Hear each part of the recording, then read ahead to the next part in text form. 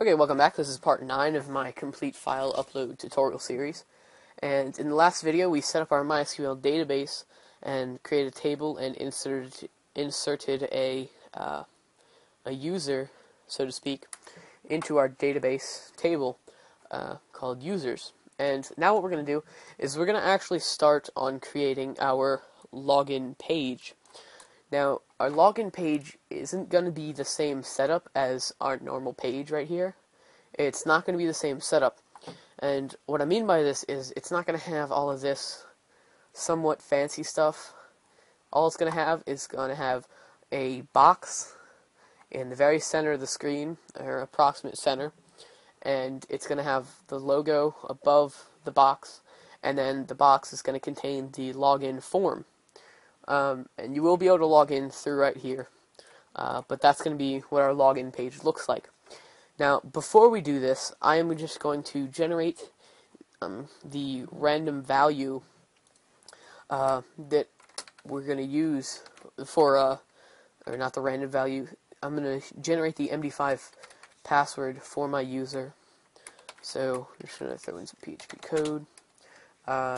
So, we simply just say echo MD5 here, and the value in here is simply password.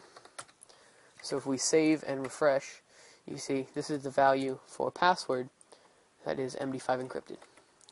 So I'm just going to edit this user and replace this and click go. So the password is now MD5 encrypted. So just to get that out of the way, and get rid of this. Okay, so I'm going to create the new file now, and we're going to call it login.php. As soon as this loads, right here, login.php. So we're going to open the page, and I'm simply just going to get rid of the directory. Okay, so in our login page, the first thing, obviously, let's change our title. So I believe the title is upload site. Login. So upload site, yes. Yeah, upload site login. So, yeah, right there.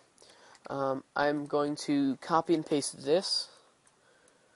Essentially, I'm just going to actually just copy the entire everything right here and just repaste it in, change this back to login.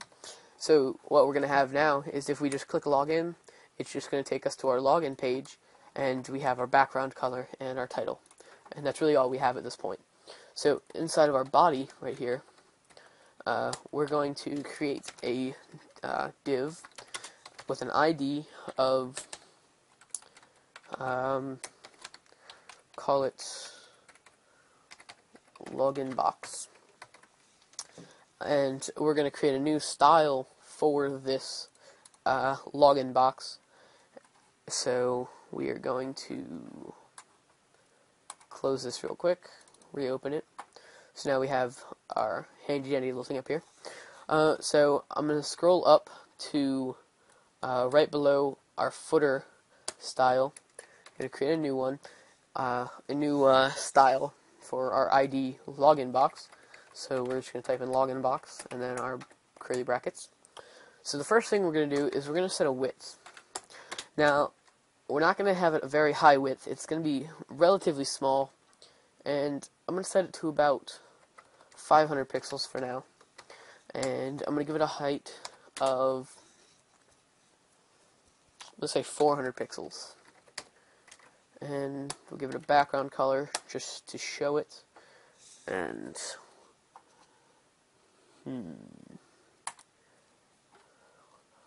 kind of make it a grayish color. I don't know, something like that.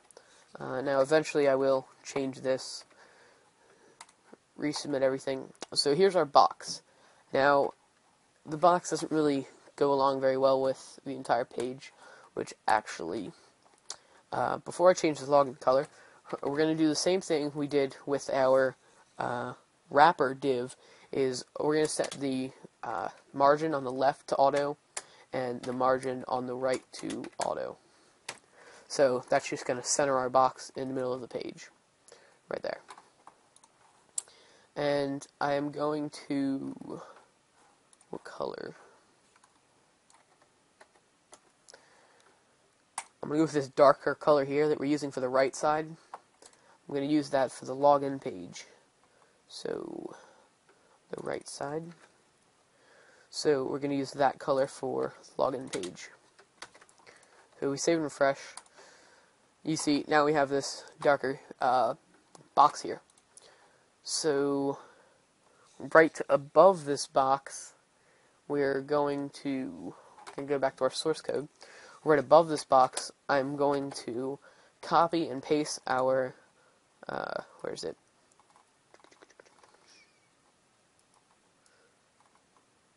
Here it is, our logo image link. I'm just going to highlight the entire link, and I'm going to copy it, and I'm going to paste it right above our login box. Now, on our href right here, we're going to set a style to it, and our style is going to be the margin on the left and right set to auto. So we'll make it so you guys can see that. So we're just setting a style.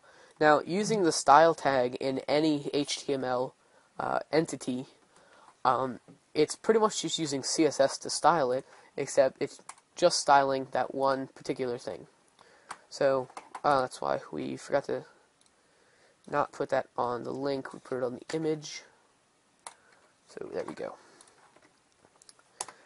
So it's still not working.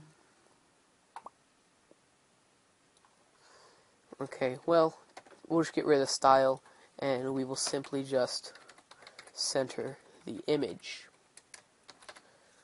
So, ending the center there. Okay, so now it's centered.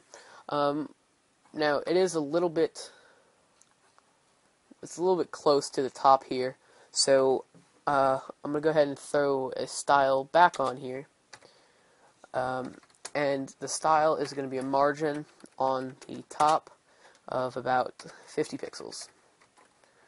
And that's just going to kick the box down. Or not. Okay, well, that's good enough.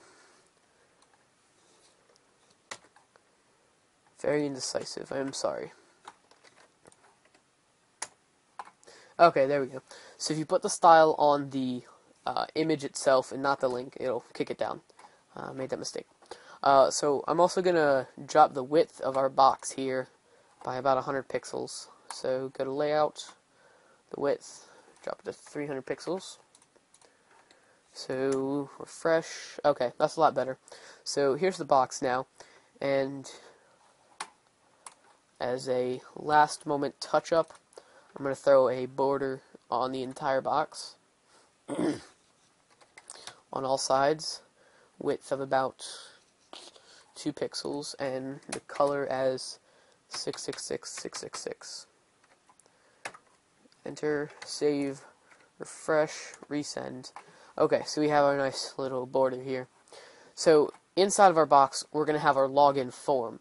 Now, the thing is we're only going to display that login form if nothing has been submitted. So if you go back to the home page, the index page, if you click the login button, we want to show like an error if the username is not found and everything. So we're going to put all of our PHP code inside of our login box div. So right here. So we're going to put all of our code inside of here. So I'm just going to throw in the PHP code, the code blocks, and here we go. So the first thing we're going to do is we're going to get the button. Now, if you haven't already, you should check out my PHP login tutorial. You can just click on my name, my username on YouTube, and just go to the page. And you should definitely check out my login tutorial, because it's essentially just going to be using that entire, really the entire code that is provided with that, which I don't actually have the source code for that anymore, but it's essentially just that entire tutorial, and we're just going to be including it inside of this tutorial. So I'm going to stop this video here. In the next video, we will continue on with our login.